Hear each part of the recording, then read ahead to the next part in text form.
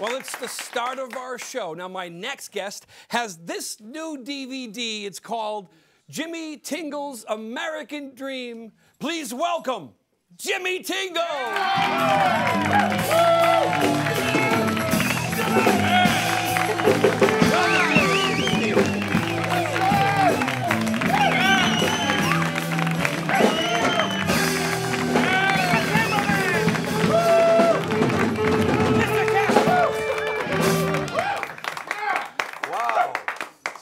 What a great show you have, man. Thank you. And Look we're at happy folks. to have you here. How about it, everybody? Give it Thank you so much. Now, we must talk about this because my dad yelled out, Jimmy Tingle for president. Yes, and thank your, you, Mr. Katsos. Yeah, your most recent show you've been putting on is about this, Jimmy Tingle for president. And what ideas did you have? Well, put it this way. First of all, thank you so much for your support. You are the only one. The name of my party was Humor for Humanity. Humor for humanity. Humor in helping, humor in healing, humor and hope. Ha, ha, ha. And that's what they chant at my rally, Steve. Ha, ha, ha. So if you hear something tonight, ladies and gentlemen, that resonates in your soul and moves your spirit, let freedom ring. Ha, ha, ha. Yes, you can. So anyway, I had a lot of fun ideas. It was a great way to talk about politics and talk about ideas for different ways to help the country move forward in a funny way. So it was a lot of fun doing. I'm glad the election's over, to tell you the truth. I really am, because there was a lot of negativity and a lot of animosity, you know. And there's so many positive things happening in the world, Steve, that, for example, Americans are living longer and healthier lives than ever before. They say that 60 years old is the new 40. I love that. 80 is the new 60. I love that. 100 is the new 80. I love that. And the afterlife is the new assisted living. So we have that to look forward to. Well, my dad's happy you mentioned that because he's 87 years old. How about this, Way to everybody? go, Mr. Katsos. Thank you. Nice going. One thing I did notice is that you do have some clips up on Boston.com. Yeah. And now, is that comedy from your show, or what is that? Yeah, those are clips from the Tingle for President show, live clips. I actually did it here at the Regent Theater. They were filmed. And yeah, and we worked out a deal with Boston.com, and they wanted to put them on the website, so we said, sure. So we got about 20 or 30 clips up there. Well, fantastic. Congratulations on that. Thank you very much. And I wanted to mention this as well, and that is you were on 60 Minutes too for a couple of seasons. Right. You were like a political correspondent there? I did the Andy Rooney commentaries. Andy Rooney's on the Sunday night show, was on the Sunday night show. He did like a minute, 2-minute commentary at the end of the show. They started a 60 Minutes too on Wednesday nights, and they had all their people except the Andy Rooney guy. Long story short, I sent them a tape. They liked the tape, and I auditioned for the job and got the job. So for 2 seasons, I was doing those little 1- to 2-minute commentaries at the end of the show. Oh, congratulations on that. Thank you very much. How about it was a lot of fun. Yeah, it was a lot of fun. And you know what's funny? My aunt is 93, Auntie Joan. She calls me up and goes, Jimmy, congratulations. I heard you're going to be the next Mickey Rooney. Auntie Joan, Andy Rooney. You know, something happened actually after the 60-minute show, and that is you took on this Jimmy Tingle Theater. It was in Somerville. Yeah. You ran it for a couple of years. There was about 200 shows there. Yeah, we did 5 years. We did 5 years. I found a space in Somerville. I wanted to get back into live performing. I love doing television, but I wanted to get back into live performing, one-person shows. That's what I really enjoy doing. And so this space was available in Davis Square, and I took it over. Long story short, we ran it for 5 years. We did, you know, like you said, 200 shows. We did a lot of different types of, you know, theater, one-person shows. We had political events. We had all sorts of stuff, and that's where I did the stuff with David Frost from the show in Britain. He came there, and we did a show there, and so we did a lot of interesting things there. And I made the film, the film you talked about in the beginning, The American Dream. It's about starting that theater. It's about starting your own business, and that's what you're doing, Steve. What you're doing is fantastic here with your show. You're developing something that's yours and that you believe in, and it's awesome. And you got dynamite support with all the staff and everybody helping you. That's how our theater was, you know. And so that's what the American Dream is, or whatever country you're in. Britain, I mean, and I've been all over the world. I don't want to brag, but 2 years ago I was in Europe, and I just like to say, excellent country. Now, I must mention this because... So everybody has their own dreams no matter where you are in the world. Dreams are important. But when you were there at the theater and you were doing your shows, I want to mention that you got 2 Best of Boston awards, one for being a comedian and the other one for being a producer at that theater. How about that, everybody? Yeah. Thank you. This is your life. You know? Now you know the theme. And then you were born. How about it, ladies and gentlemen? Look how he came out of the womb. Speaking of This Is Your Life, one moment in your career, which is amazing, which I didn't even know, we talked about it today, and that is you were on The Tonight Show in 1988, and you were there when Johnny Carson was the host. You met him, and who else was on the show with you that night? Me, Johnny, and Bob Hope. How about that, everybody? Bob Hope. I got to tell you, that was a real treat. It was December 1988. I was on there with Johnny and Bob Hope. It was I can't even describe it, you know, because it was a very special thing at the time. I mean, Comedy Central wasn't on the air. I don't even think HBO was on the air at the time. And so it was before that. So the only show really to do was that. Letterman had only been on the air a couple of years, so it was a very difficult show to get on. But Johnny had me on and gave me the okay after the show, so that was very cool. That's fantastic. Yeah, yeah. I always like to mention that, you know, it's tough because one of my heroes is Johnny Carson. Growing up, I watched him. Mine too. And it was great to see him entertain audiences nationally. Oh, yeah. And now that I've met you, I am 1 degree of separation from Johnny Carson. How about that, everybody? Steve. Yeah. Steve, touch me. Touch me. I can feel it.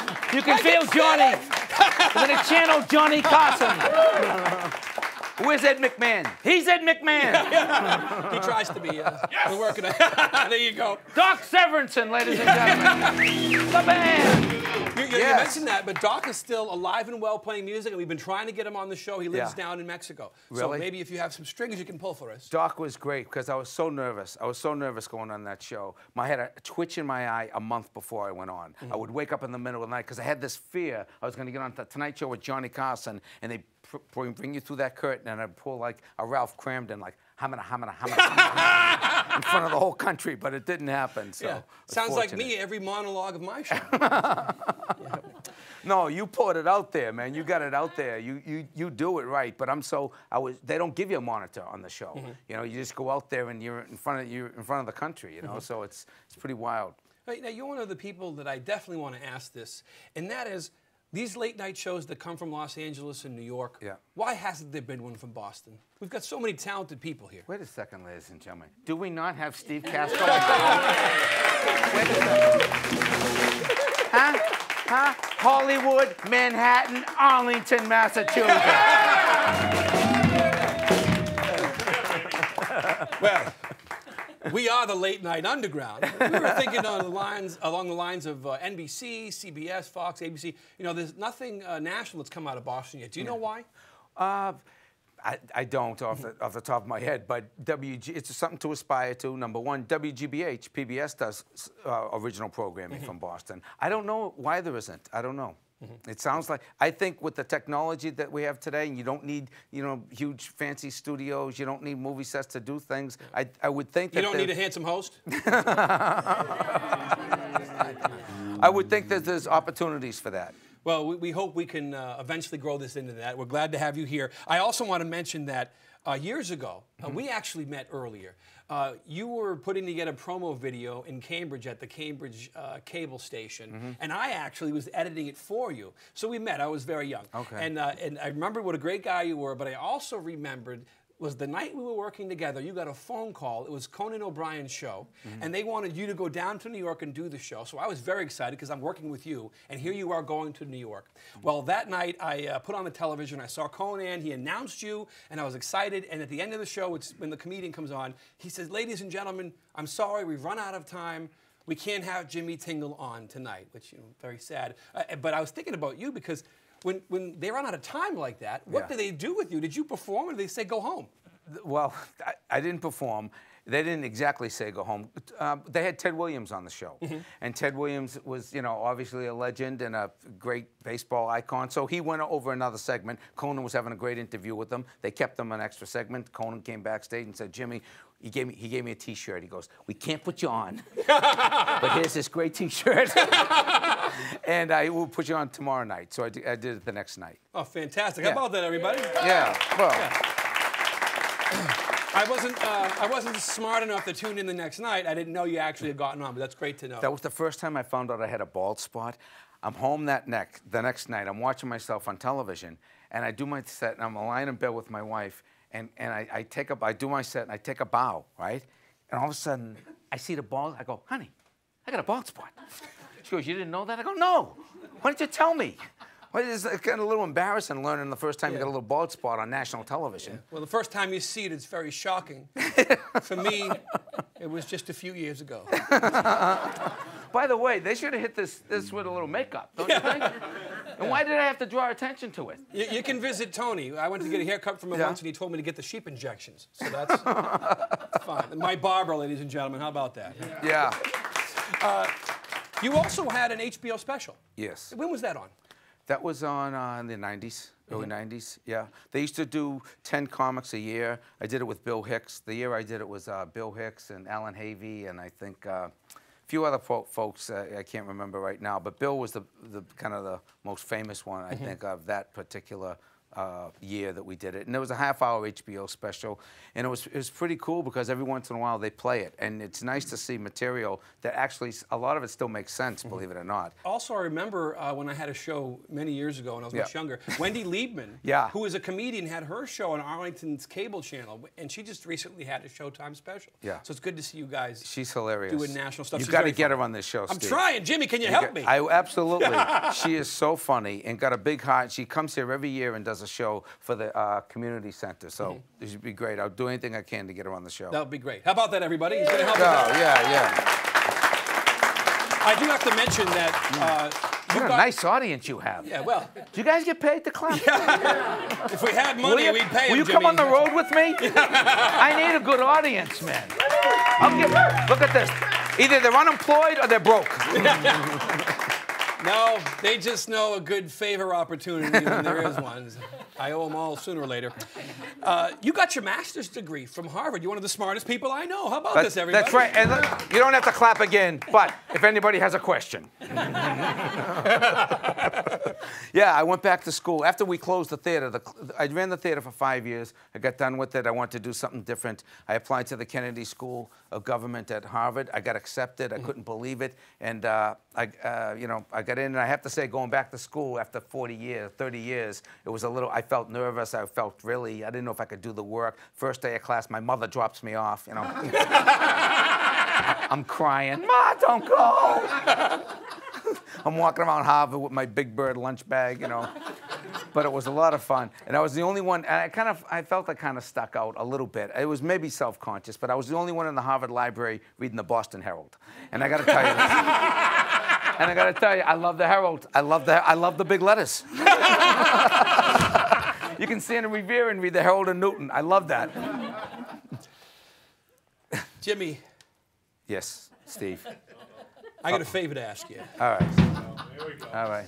I know for a fact that you are also a fan of our good friend Rex Traylor. Now, Rex is up to be the cowboy of the Commonwealth. And we were hoping you would say to some people through the television camera here how to guide them to make sure that they call their representative and we get Rex to be the cowboy of the Commonwealth. How about this, everybody? Yes. Ladies and gentlemen, this is a public service announcement from young Jim Tingle. On behalf of Rex Traylor, please go to your computers, go to your phones now, and dial or Google mass.gov. Is that right? Yes. mass.gov/Rex Traylor. And please ask your representatives for an official Rex Traylor. Do we want a Rex Traylor Day? What are we asking for? Like a cowboy of the Commonwealth. Cowboy of the Commonwealth. I should have known that before I did the public service announcement. But please, go to your phones, go to your iPhones, go to your computers, and ask your representatives, write letters, march on Congress, march on Washington. Make this happen, ladies and gentlemen. It's up to you to make it happen for Rex Traylor.